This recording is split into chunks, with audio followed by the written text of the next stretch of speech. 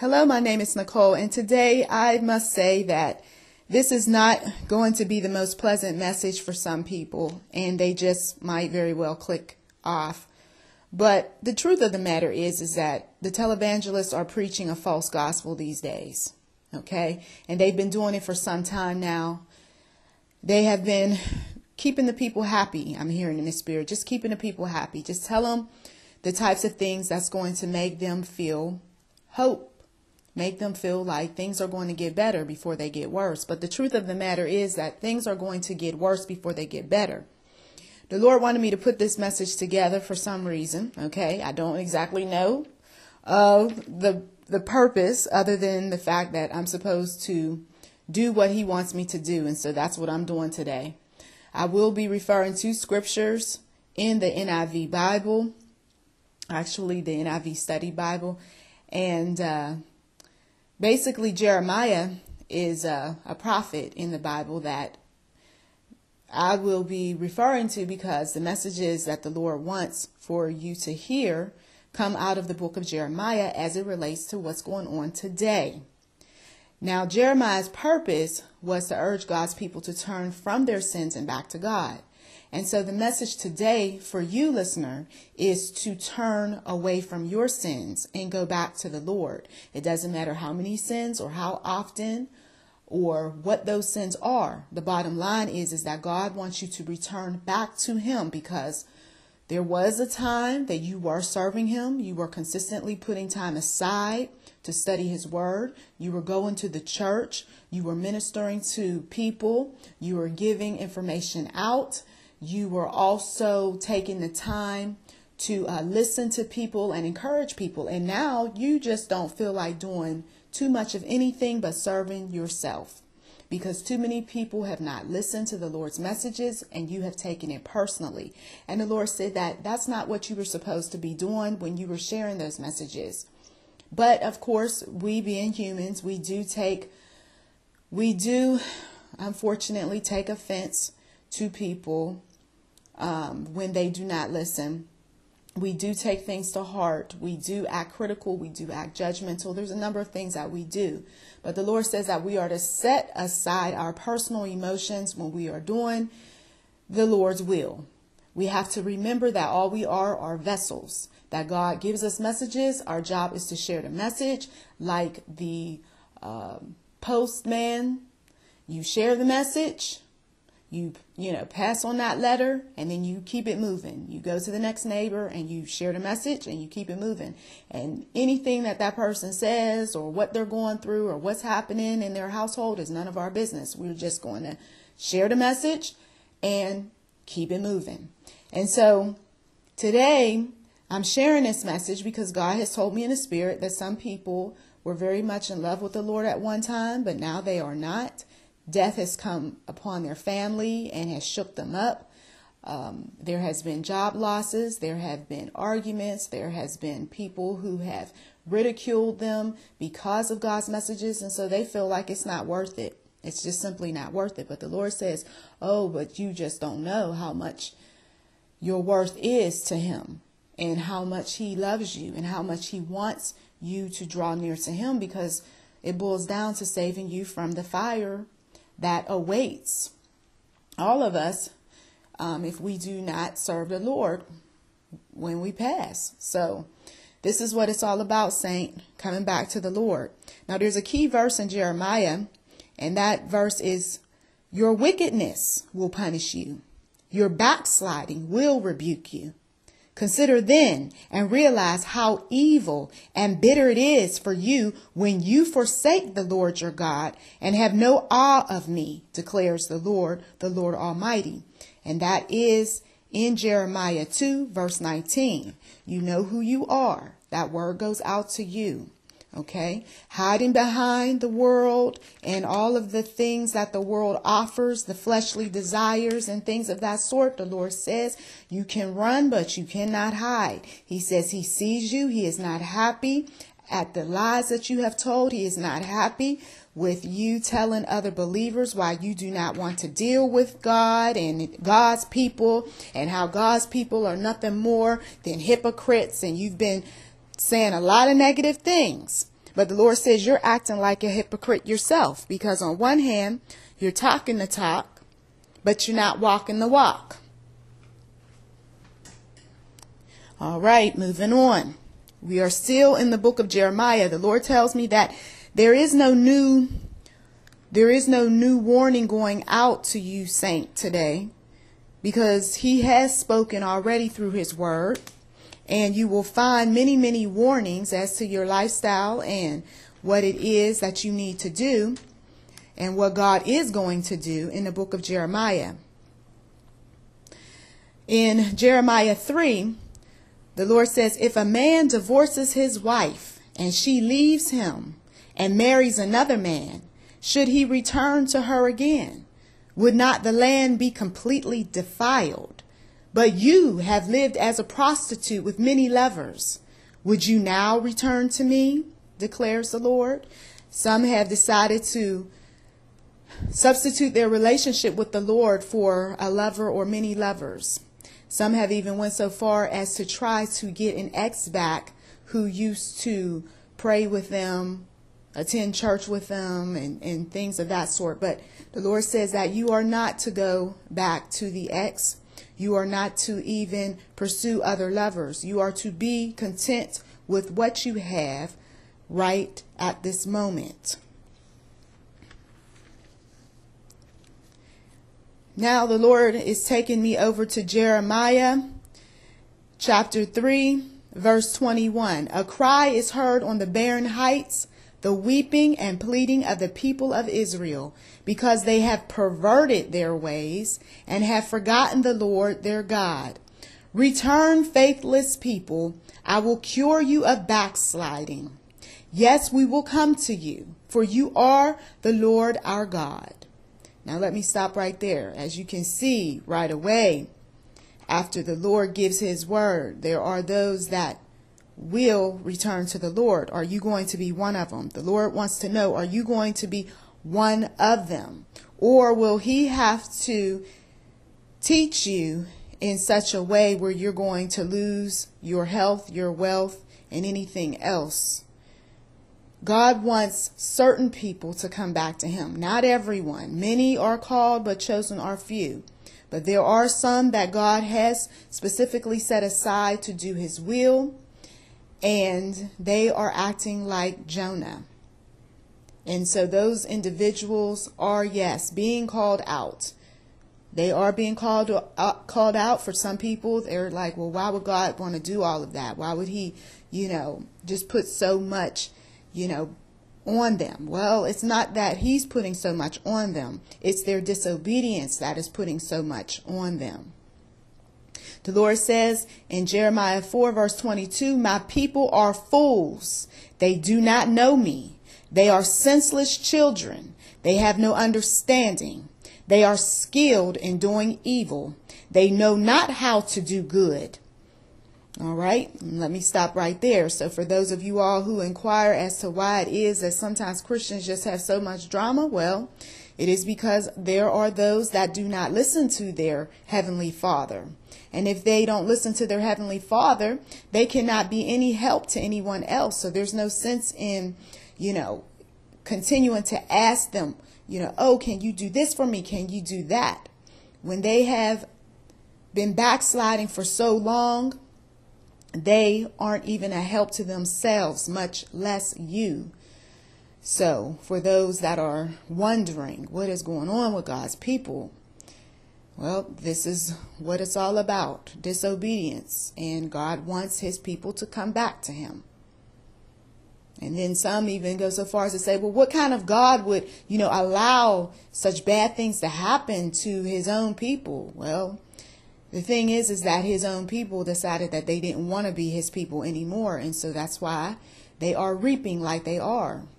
Even the unsaved should stay away from those who are believers that are getting their, shall we say, in a nice way, their behinds beat. It's best just to stay away because you might just get caught up in that. Find a believer whose life is not so complicated, so crazy, so offbeat, and even you have to question whether or not that person is a believer or not.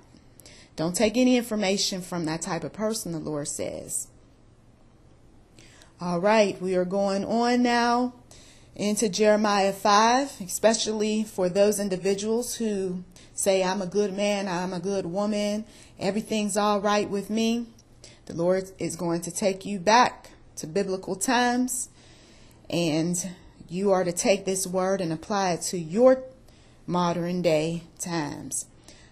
Go up and down the streets of Jerusalem, look around and consider search through her squares. If you can find but one person who deals honestly and seeks the truth, I will forgive this city. Although they say, as surely as the Lord lives, still they are swearing falsely. And let me stop right there. That applies to you, saints. The Lord will forgive you. He will forgive you. If you can deal honestly, if you can seek truth, spend that needed time with him, he can forgive you. Reading on, O Lord, do not your eyes look for truth. This is Jeremiah who is speaking. You struck them, but they felt no pain. You crushed them, but they refused correction. They made their faces harder than stone and refused to repent. I thought, these are only the poor. They are foolish, for they do not know the way of the Lord, the requirements of their God. So I will go to the leaders and speak to them. Surely they know the way of the Lord, the requirements of their God. But with one accord, they too have broken off the yoke and torn off the bonds. Therefore, a lion from the forest will attack them. A wolf from the desert will ravage them. A leopard will lie in wait near their towns to tear to pieces any who venture out. For their rebellion is great and their backslidings many. And let me stop right there. You see, Jeremiah, he's an intercessor. He's one who's standing in the gap for the people. He's trying to, help them out. He's giving God's word. And at the same time, he's like, okay, well, but what's going on here? I mean, they are not doing what they're supposed to. I tried to do this, Lord. I tried to do that. And that's what happens with the prophets. Now, you've got those individuals, and you may be one of them, who you're sharing God's word with people and they're just not listening. You're like, what is going on? Lord, I don't see no progress. And see, for some of you all, it puts a damper in your spirit and you don't want to keep walking with the Lord. You don't want to keep sharing his messages because you say they don't want to listen to you anyway. Why don't they just suffer? But the Lord keeps pressing upon you. No, keep with it, and listen to him. Do as you're told so that you don't end up being like them, backsliding. Okay? Stay with it. Stay with God's word. Yes, the negative comments are going to come. Yes, people are going to be critical. Yes, you might be ousted out of, positions. But the truth is that you know what God wants, right? And you know that if you don't put the truth out there, no one is going to be set free. Now, even though they're still in their bondage, the information is in their mind. And at some point, they're going to come back to that information. And one day they're going to have that moment where they say, oh my goodness, now I get it. Now I see what she's been saying all these years. Now I see what he's been saying. Reading on. Why should I forgive you? Your children have forsaken me and sworn by gods that are not gods. I supplied all their needs, yet they committed adultery and thronged to the houses of prostitutes. They are well-fed, lusty stallions, each neighing for another man's wife. This message is really coming at you pretty strong right now, because you have been coveting other people's wives, and you have been acting sinfully, and you have been covering up your little flirtatious remarks with just kidding and, oh, well, you know how we can be, ha ha he, and people are not taking too kindly to that, you see. And it's only a matter of time that what is in darkness is going to come to light, and people are going to really see that you've been harboring a lot of feelings that you should be given over to the Lord. You know who you are too. See, there's a number of people that I'm talking to who's listening to this message. And God is not pleased with these individuals, to those of you all who are not quite receiving this message for yourself, but it is just informative. sometimes God has to do a number of things for people to come to that place where they repent. And so there is going to be some unfortunate situations that happen to some of these people in the future if they don't stop what they're doing. Okay? So the prophet of the Lord speaks through the biblical text. And I am taking this information as the Lord lays upon my heart and speaking to those who this information applies to. You've got, once again, these televangelists and as well as local ministers preaching false gospels. And the Lord has spoken to these men and women in dreams. And he's used messengers. And he's even used the unsaved to come up to these people and tell them about their wickedness. And they have been doing things for years and years and years that is causing all sorts of division, not only on their staff, but between couples watching their programs, getting their tapes. And it's unfortunate that they will not repent, they will not confess, they will not repent, and they won't even step down from their positions because they have such a love for money. And so what's going to happen is they're going to be exposed. Some of them have already been exposed and paid top dollar to keep the scandal away. But they're going to be exposed again and again and again until both the saved and unsaved say, I'm tired of this televangelist. I'm tired of this person supposedly representing the Lord. They have to go. And positions are going to come to an end. People who have been in ministries for 20, 30, 40 years, we are going to see in the coming years much exposure. Many are going to fall and fall hard. And it's going to be a wake-up call to many local ministers in your neighborhood and elsewhere. I better get right. I better get right quick. Reading on, Jeremiah 5, verse 12. They have lied about the Lord. They said he will do nothing. No harm will come to us. We will never see sword or famine. The prophets are but winds, and the word is not in them. So let what they say be done to them. And let me stop right there. You got people in your own family who are telling others not to do certain things, to stop living certain ways, to not to go here or there, and not to have this particular friendship or that particular friendship. And these people want to keep doing what they want to do. It's just causing more problems for themselves because God is sending wise people to help them out and they don't want to listen. And so when the money is gone and when the sexual disease shows up and when, college isn't complete or when or when a number of other dramas take place, then they're going to cry out, oh, please help, but they're not going to get the help. They're not going to get the help because they didn't want to listen to wisdom. For some, it's not even about faith, religion, belief, or anything else. It's just about simple wisdom. Don't go down the left-hand path. Go toward the right. No, but I want to go down to the left-hand path because I can move up faster. Okay. And then when you see the wolf in sheep's clothing and he takes off his sheep's clothing and starts biting at you. Oh, now please help me. Please help me. Help me. Mayday. 911. It's too late. It's too late, says the Lord. It's too late. Jesus, help the saints. Help them. Help those who have fallen away from you, Lord Jesus.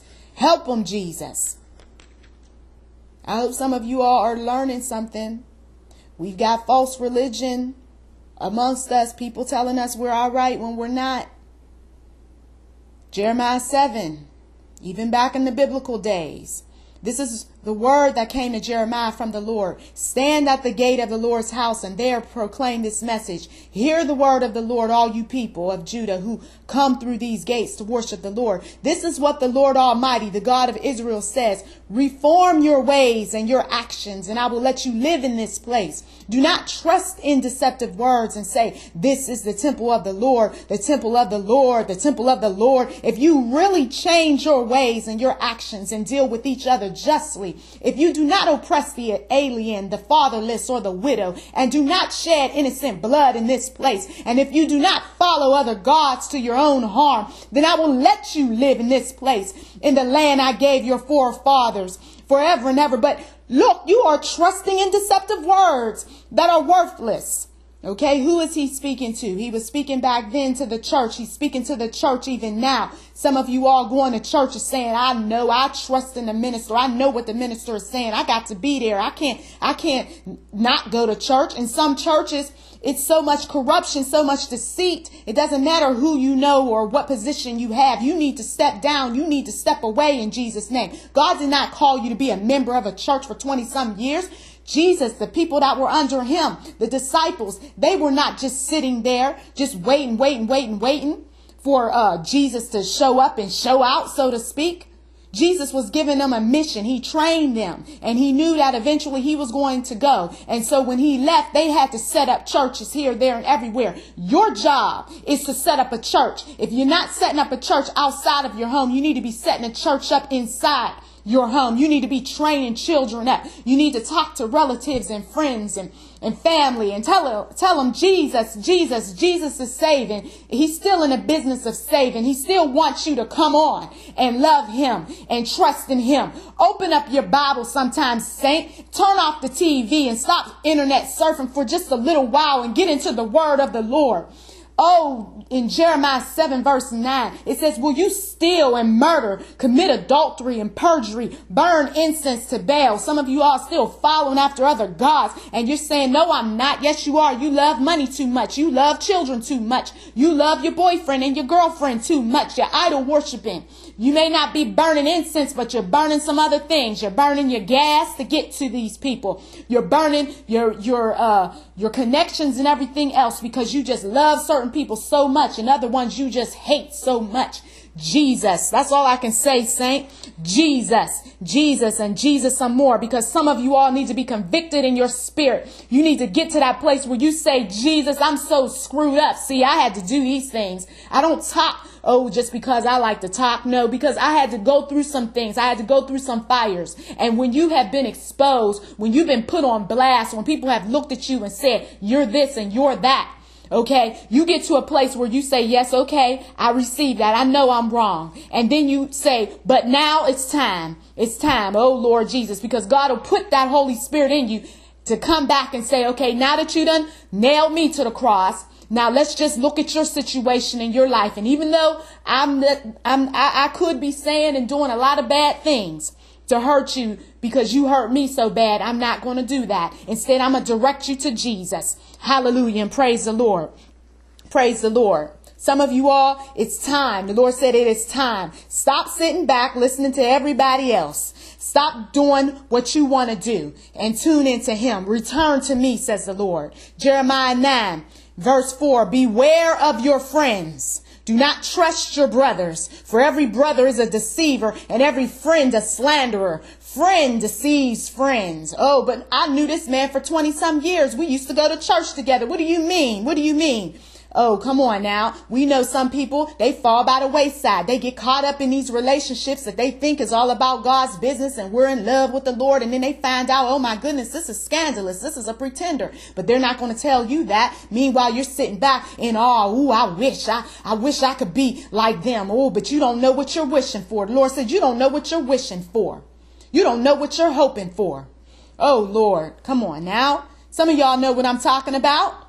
Reading on. Friend deceives friend, and no one speaks the truth. They have taught their tongues to lie. They weary themselves with sinning. You live in the midst of deception. Oh, and I've been seeing that word around a lot lately. You live in the midst of deception. In their deceit, they refuse to acknowledge me, declares the Lord. Now, if you got all of this going on around you, why would you even want to trust in people like that? They trust in the television more than they trust in the word of the Lord, in prayer. They trust in their mates more than they would ever, trust in going to some counselor to try to help them solve their issues. Meanwhile, the mate is the one that's giving them all the drama. You see what I'm saying? Some of you all have been through so many fires and you're saying, when is somebody going to speak truth to me? I'm tired of everybody saying to me, oh, I look, girl, you look good. Oh, you got it going on. Oh, brother, come on now. Please. You're a good man. Come on now. When you know doggone well, deep down inside, you know that they're just flattering you. You know that you're not good. You know that you've been doing some scandalous stuff. You know you've been telling some lies. Oh, some people are just like Jesus, Jesus, Jesus, and Jesus some more, because that's who you need to be asking to help you. That's who you need to be asking to come into your life and shake up some things a bit so that you can be a better individual. God wants you back. Thank you, Lord Jesus. Thank you, Lord Jesus. Keep on going through Jeremiah. Keep on looking through them scriptures. Okay? Look for yourself in those scriptures, the Lord says. The bottom line is he wants you to not only listen, but he wants you to obey. In Jeremiah 11, this is the word that came to Jeremiah from the Lord. Listen to the terms of this covenant and tell them to the people of Judah and to those who live in Jerusalem. And nowadays, you can just plug in your city, your state. Okay? Tell them that this is what the Lord, the God of Israel, says. Cursed is the man who does not obey the terms of this covenant, the terms I commanded your forefathers when I brought them out of Egypt, out of the iron smelting furnace. I said, obey me and do everything I command you, and you will be my people, and I will be your God. Then I will fulfill the oath I swore to your forefathers to give them a land flowing with milk and honey, the land you possess today. Come on now. You possess today. You possess today. God's people aren't out there begging for bread. God's people is not out there talking about, oh, I need this, I need that. God's true people's content with what they already have. You say, oh, that's going a little bit too far. You say God's true people. Well, there's things I need, but I'm still a child of God. Oh, yeah, you are still a child of God. Of course. But are you obeying him? Are you listening to him? You see, because the one who's sitting back and they're content with what they have, they're also listening to the Lord. Even though there's certain things they don't have, they're not going out here and being deceptive and, hiding money and receipts and so forth from different people, or telling people that they don't have money when they really do have money. They got money, tucked away because they got intentions on buying a certain thing. They give their needs over to the Lord. They don't have to be deceptive. They trust in the Lord. They don't have to pretend. They don't have to put on airs. They don't have to smile and fake it until they make it. In Jesus' name. Well, you know how God feels about backsliding. And so I'm going to close it out with this scripture. Once again, coming from Jeremiah. And this is in chapter 15, verses 5. And I don't know when the Lord wants me to stop, but I'm going to read. Who will have pity on you, O Jerusalem? Who will mourn for you? Who will stop to ask how you are? You have rejected me, declares the Lord. You keep on backsliding. So I will lay hands on you and destroy you. I can no longer show compassion. I will winnow them with a winnowing fork at the city gates of the land. I will bring bereavement and destruction on my people, for they have not changed their ways. I will make their widows more numerous than the sand of the sea. At midday, I will bring a destroyer against the mothers of their young men. Suddenly, I will bring down on them anguish and terror. The mother of 7 will grow faint and breathe her last. Her son, S-U-N, will set while it is still day. She will be disgraced and humiliated. I will put the survivors to the sword before their enemies, declares the Lord. Alas, my mother, that you gave me birth, a man with whom the whole land strives and contends. I have neither lent nor borrowed, yet everyone curses me. And that's the way some of you all feel, because you have been sharing God's messages for so long. But like I said, for those of you all who are just fighting a good fight, keep on, keep on. I know it's hard. I know people don't like you. Hey, I'm under opposition right now from some of the most unlikeliest sources. But I tell you what, as long as God's word keeps coming forth, the enemy is going to have to stop. The enemy is going to have to retreat. I remember the scripture that says, resist the devil and he will flee. And that's what you ought to do, saint. I thank you so much for listening. And as always, to God be the glory.